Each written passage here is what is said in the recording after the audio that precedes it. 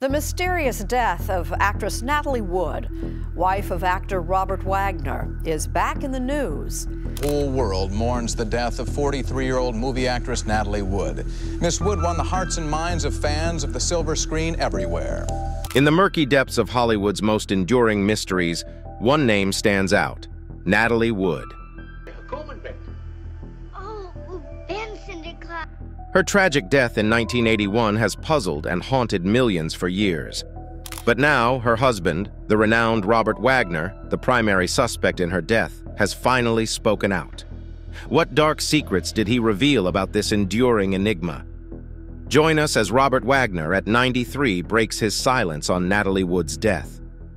Rise to fame and film career, born Natalia Nikolaevna Zakharenko.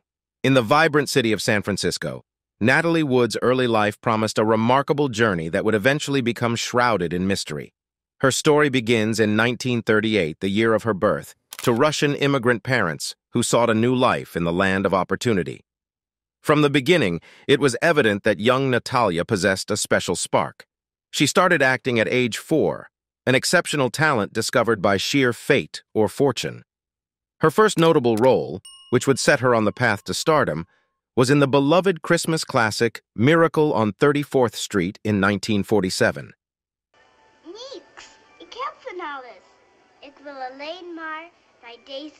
Even at such a young age, her on-screen presence and natural charisma captured the hearts of audiences. Transitioning from child star to teen idol is challenging, but Natalie Wood did so with grace and determination. Her role in Rebel Without a Cause in 1955 marked her transition to teenage stardom. This film, alongside the legendary James Dean, catapulted her to the status of a teen idol, capturing the essence of youthful rebellion and angst that resonated deeply with the audience. How does a former child star navigate the tricky world of adult roles? As Natalie Wood ventured into adulthood, she faced unique challenges and opportunities. Breaking free from the confines of teenage roles was no small feat, but she did so with a series of performances that showcased her versatility as an actress. One of her most significant adult roles came in the 1961 film Splendor in the Grass. In this emotionally charged drama, Wood portrayed Deanie Loomis, a young woman grappling with the complexities of love and desire in a repressive society. The film delved into themes of mental health and societal expectations, and Wood's performance earned her a well-deserved Academy Award nomination. This role hinted at her capacity for deeper, more nuanced characters. Another milestone in Wood's career was her role in the iconic musical West Side Story in 1961. She took on the role of Maria, a Puerto Rican immigrant caught amid a tragic love story. This film showcased her remarkable talent not just as an actress, but also as a singer and dancer. Her portrayal of Maria was tender and heart-wrenching, earning her a Golden Globe nomination and cementing her status as a versatile performer. Throughout this transitional phase of her career, Natalie Wood earned recognition as an actress who could seamlessly transition from one role to another. Her ability to portray various characters with authenticity and depth garnered critical acclaim and nominations from esteemed institutions like the Academy and the Golden Globes. But amidst her professional successes and the adoration of fans, Natalie Wood's life would soon take a turn that would forever be shrouded in mystery and ominous circumstances. Personal struggles. Beyond the spotlight. Natalie Wood's life, although filled with the glitz and glamour of Hollywood, was also marked by personal struggles that remained largely hidden from the public eye. Beyond the spotlight, she battled depression and relied on alcohol to cope with the emotional stress that came with her career and personal life. Wood's journey to stardom was not without its challenges. From a young age, she was thrust into the limelight, and the pressures of fame began to mount. Her role in Rebel Without a Cause marked a pivotal moment in her career, earning her critical acclaim and an Oscar nomination. However, the path to securing this role was fraught with exploitation, reflecting the darker side of Hollywood that many young actresses faced during that era. Moreover, Wood's personal life was complicated by relationships that often made headlines. Her affair with Frank Sinatra when she was just a teenager is one such example, highlighting the complexities of her early experiences in the industry. This relationship, initiated through her mother's ambitions, was kept secret due to her age, adding another layer of secrecy and burden to her young life. Tragically, Wood's life was also marred by a brutal assault at the age of 16, an event that left her deeply traumatized and fearful. The attack, allegedly by a powerful Hollywood figure, was never reported to the police, remaining a hidden scar that Wood carried with her. The emotional impact of this event was profound, contributing to her struggles with mental health and her reliance on substances to cope. As Wood navigated her career and personal life, she also faced challenges within her marriage to Robert Wagner. The fairy tale romance that captured the public's imagination was not immune to troubles. Infidelity and the pressures of living in the public eye took their toll, leading to Wood's increasing dependence on sleeping pills. This reliance on medication was a coping mechanism for the turbulence she experienced in her personal relationships and the demands of her career. Relationships and marriages. What happens when the star of the silver screen finds love in the midst of Hollywood's glitz and glamour? Natalie Wood's personal life was a tale of romance, complexity, and intrigue. Her first brush with marriage came in the form of actor Robert Wagner. The two stars first tied the knot in 1957, a union that captivated fans and the media alike. Their romance appeared straight out of a fairy tale, the epitome of Hollywood glamour. However, like many Hollywood love stories, theirs too had its share of ups and downs. The marriage faced challenges, leading to a divorce in 1962. But as fate would have it, this was not the end of their story. Can love truly conquer all, even in the mysterious world of Hollywood? Against all odds, Natalie Wood and Robert Wagner found their way back to each other, rekindling their love and remarrying in 1972. The couple's second marriage promised a fresh start, with the hope that they had found the lasting love they both longed for. Natalie Wood's romantic journey took another twist with her relationship with British producer Richard Gregson. This relationship was different, and it quickly blossomed into marriage in 1969. For Wood, it was a chance to explore love beyond the confines of Hollywood. With Gregson, she ventured into a different world, embracing a sense of international adventure and a break from the familiar. Amidst the whirlwind of her professional life and her complex romantic entanglements, Natalie Wood also embraced the role of motherhood. She welcomed her first child, daughter Natasha, with Robert Wagner in 1970, marking the beginning of a new chapter in her life. Motherhood added depth and fulfillment to her existence, offering a sense of purpose that extended beyond the silver screen. In 1974, Wood and Wagner welcomed another daughter, Courtney, into their family. The joys and challenges of parenthood combined with the ever-present demands of their careers, creating a unique dynamic within their Hollywood household. Natalie Wood's was a life that held promise and fulfillment, but it was also a life that would soon be overshadowed by the tragic events that occurred on one fateful night, forever casting a shadow of mystery and intrigue over her memory. The fateful night. How does an ordinary night on a yacht turn into a haunting mystery? Did Natalie Wood slip and fall into the water and drown as she untied the small dinghy and tried to step into it from the stern of the yacht Splendor? On the evening of November 28, 1981, a sense of allure and intrigue hung heavy in the air as the yacht Splendor set sail along the glistening waters off Catalina Island. The vessel, a 60-foot yacht named Splendor, became the stage for a haunting enigma that would forever change the narrative of Natalie Wood's life and death. On board were three individuals whose presence would soon become inextricably linked with this mystery: Natalie Wood, her husband Robert Wagner, actor Christopher Walken, and yacht captain Dennis Davern. The trio's presence added an element of celebrity glamour to the scene, but it was also a gathering marked by underlying tension. To understand the events of that fateful night, one must delve into the deep-seated fear that had haunted Natalie Wood throughout her life. It is said that when she was a child, her mother took her to a gypsy psychic who made a chilling prophecy. The psychic reportedly told her mother that Natalie would someday meet a watery grave, a fate intertwined with the element she so deeply feared. From that moment on, water became a constant source of dread for Natalie. Her mother, Maria Zakharenko, took the prophecy to heart, instilling in her daughter a profound fear of being near or in water. It was a fear that would persist throughout her life, as she remained consistently hesitant of venturing into aquatic environments. Then, how ironic is it that an actress known for her beauty and grace met her end in the very element she feared? Was this a twist of fate or something more sinister? As the night wore on, the atmosphere aboard the Splendor grew increasingly complicated. Conflicting accounts of the events leading up to Natalie Wood's disappearance would later emerge, casting an aura of mystery over those fateful hours. But what we do know is this. In the early hours of November 29, 1981, as the yacht Splendor floated off Catalina Island, Wood vanished without a trace. The details of her disappearance would become a perplexing puzzle that continues to captivate the public's imagination. Initial investigations into Wood's disappearance were conducted swiftly, but the findings did little to dispel the cloud of mystery.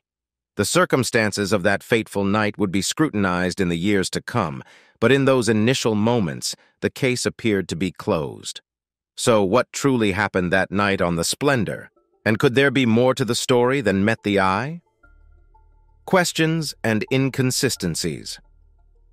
On the fateful night of November 29, 1981, Natalie Wood's life ended in a shroud of mystery and unanswered questions. Her body was discovered in the waters near Catalina Island, California, following a night of tension and tumult aboard the yacht Splendor. Though her death was ruled to be accidental as the years passed, inconsistencies in the accounts of those present on the yacht and emerging evidence prompted a closer examination of the circumstances surrounding her demise. Wagner and Wood were known to have a tumultuous relationship, characterized by a blend of deep affection and intense struggles. Their marriage, marked by a breakup and a reunion, was often the subject of public fascination. On the night of her disappearance, it is believed that tensions were running high on the Splendor. Wagner, in his 2008 memoir, Pieces of My Heart, described an argument over the acting profession leading to Wood retreating to her cabin, while the dispute continued between himself and Walken. However, actor Christopher Walken, who was also aboard the yacht, painted a different picture, suggesting that there was no significant quarrel that evening. According to Wagner, the evening proceeded with Wood retiring to their cabin around 10:45 p.m., while he and Walken continued their conversation.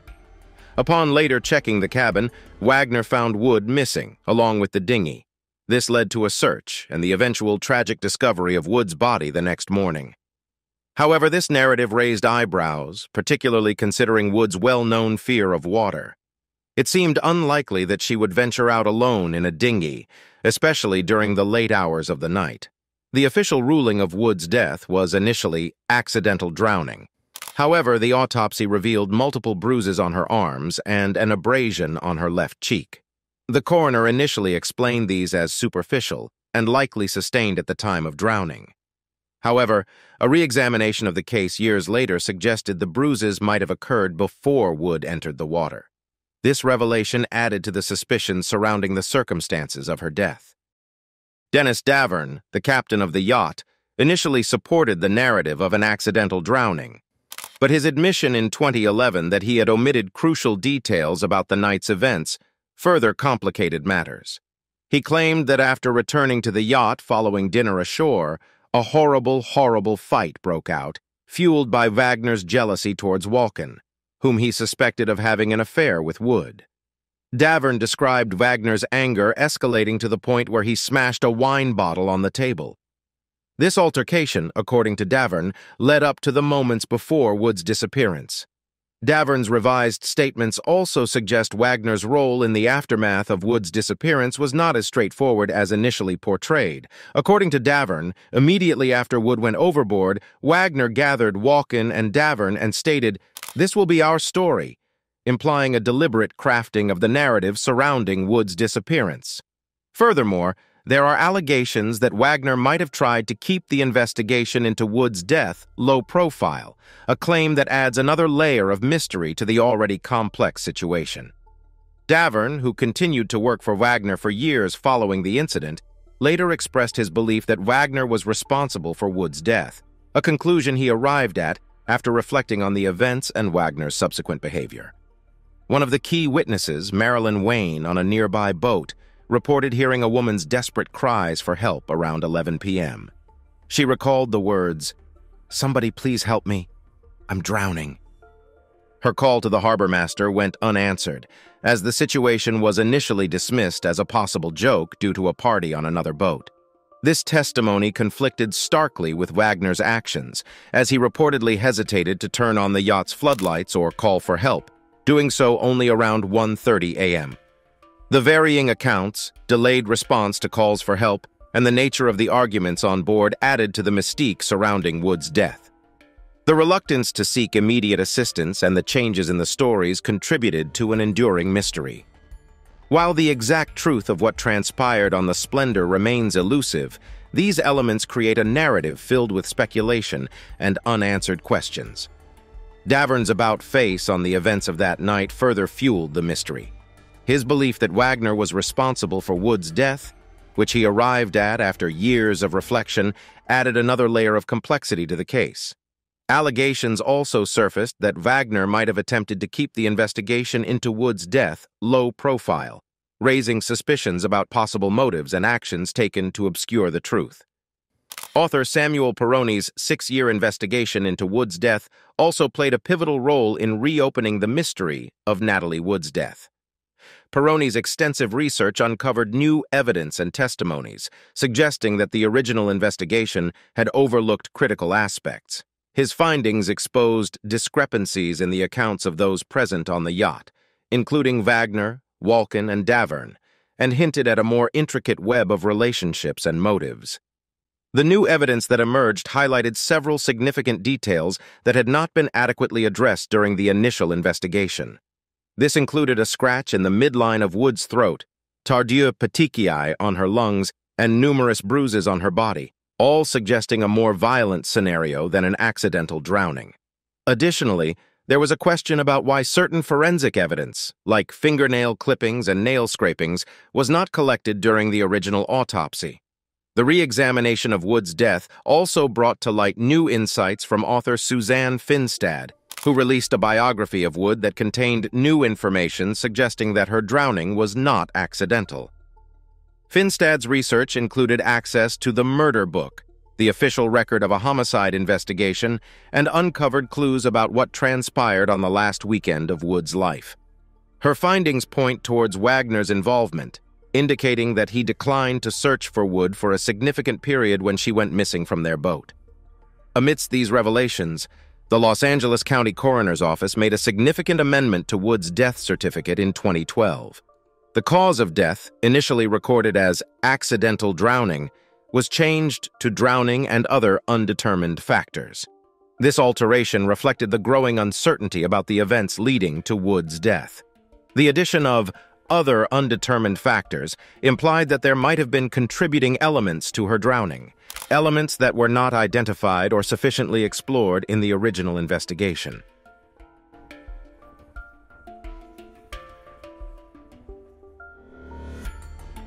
The reopening of the case and the change in the cause of death transformed Wood's passing from a closed case into a subject of active investigation and speculation.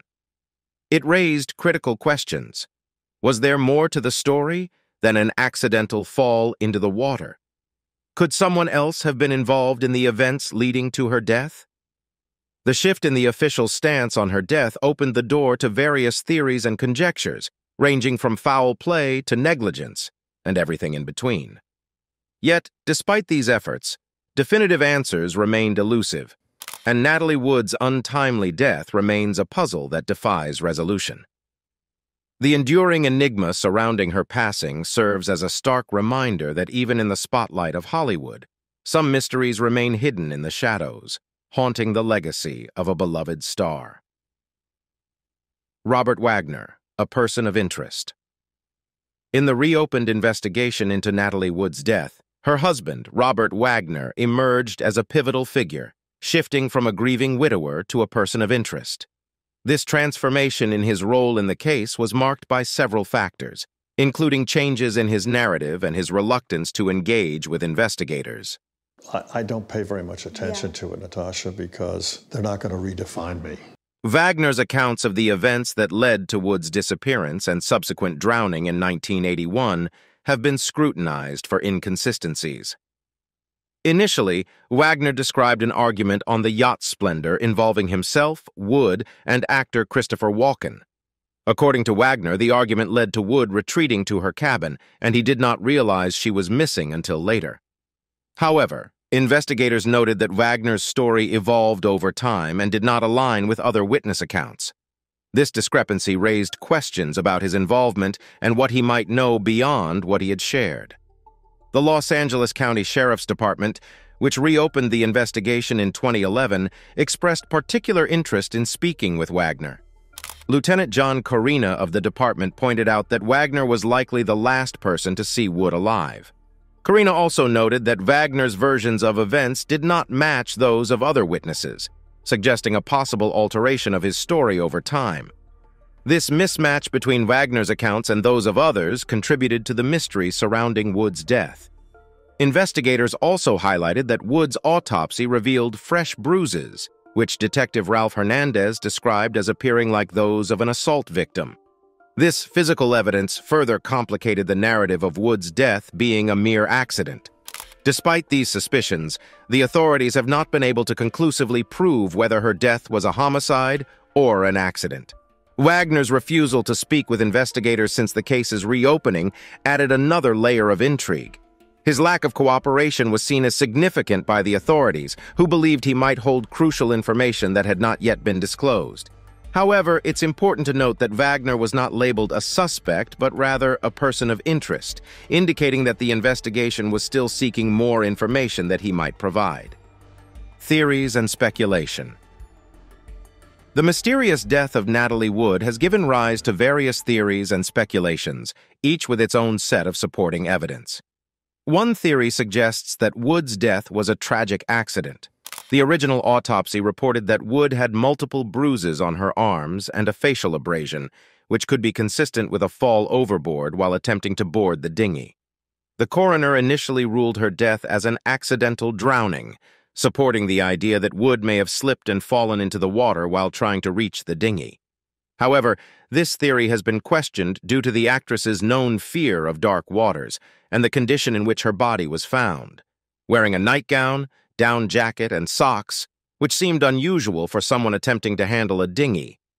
Another theory revolves around an argument between Wood and Wagner, or between Wagner and Walken, that escalated. This theory is partly based on the statements of the yacht's captain, Dennis Davern, who reported a tense atmosphere on the yacht, with arguments occurring throughout the weekend. Davern recounted that Wagner was visibly jealous of the interaction between Walken and Wood, and that the jealousy reached a peak on the night of Wood's disappearance.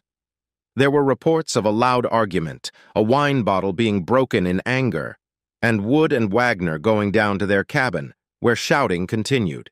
This theory suggests that the heated argument might have led to a series of events resulting in Wood's accidental fall or a more direct altercation. The theory of foul play emerged as a more sinister explanation for Wood's death. This hypothesis gained traction following the case's reopening and the amendment of Wood's death certificate in 2012 to drowning and other undetermined factors. Some speculated that Wood might have been a victim of an assault, given the nature and number of bruises on her body. The captain's later statements alleging Wagner's responsibility and the reported delay in Wagner calling for help after Wood's disappearance added to the suspicion. There was also a witness who claimed to have heard a woman screaming for help from the direction of the Splendor, which further fueled the theory of foul play. Unresolved conflicts on film sets. The filming of Rebel Without a Cause was a pivotal moment in Natalie Wood's career, marking her transition from a child actress to a serious Hollywood star. However, the path to securing her role as Judy was fraught with challenges, shedding light on the darker facets of Hollywood's working environment and its impact on Wood both personally and professionally. Natalie Wood's journey to being cast in the film was anything but straightforward. Despite her early career as a child star, director Nicholas Ray was initially hesitant to consider her for the role due to her public image as an innocent actress. It wasn't until a serendipitous event, a car crash involving Wood and future co-star Dennis Hopper, that Ray saw Wood in a new light. Wood leveraged this incident to demonstrate her ability to embody the role of Judy, ultimately securing the part after impressively declaring herself a juvenile delinquent in the aftermath of the accident. This anecdote not only highlights the lengths to which Wood had to go to break free from her typecast, but also underscores the exploitative nature of Hollywood's casting processes at the time. The set of Rebel Without a Cause was a microcosm of Hollywood's broader cultural and social dynamics, characterized by off-screen tensions and complex relationships among the cast. Wood found herself in a challenging working environment, navigating a web of personal and professional relationships. Notably, there were rumors of romantic entanglements and professional jealousies, particularly involving director Nicholas Ray and co-star Dennis Hopper, which added an additional layer of complexity to Wood's experience on set. The film itself, with its themes of teenage angst and rebellion, mirrored the societal shifts occurring in the 1950s. Wood's portrayal of Judy, a young woman grappling with her own identity and familial relationships, resonated with audiences and marked a significant moment in her career.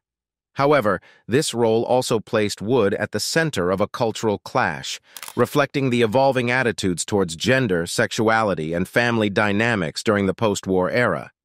They do have a little better equipment than we have. They're trained as paramedics in search and rescue. The film's portrayal of troubled youth and the underlying critique of parental and societal expectations added an additional dimension to Wood's off-screen challenges.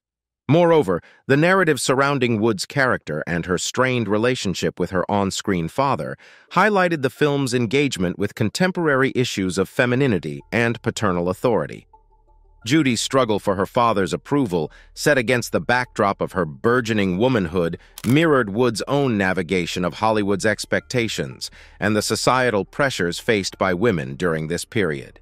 Thanks for watching another episode. Click the next video on your screen for more.